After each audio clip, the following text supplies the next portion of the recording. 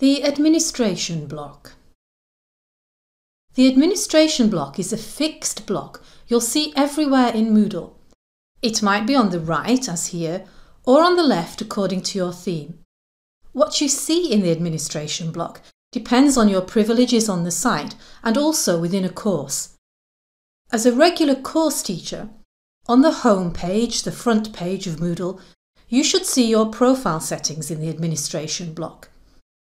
Clicking on this will expand to allow you to edit your profile, change your password and other tasks.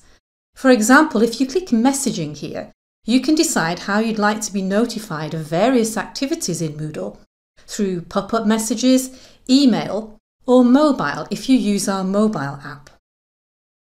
Within a course as a teacher, you see much more in the administration block, as we'll see here.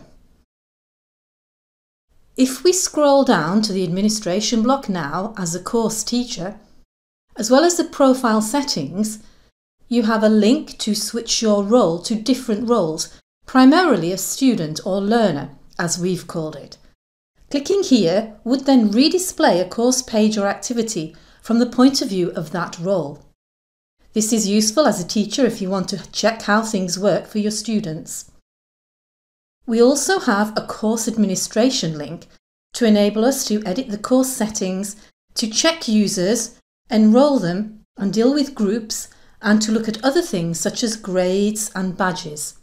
Some of these we'll look at in later videos.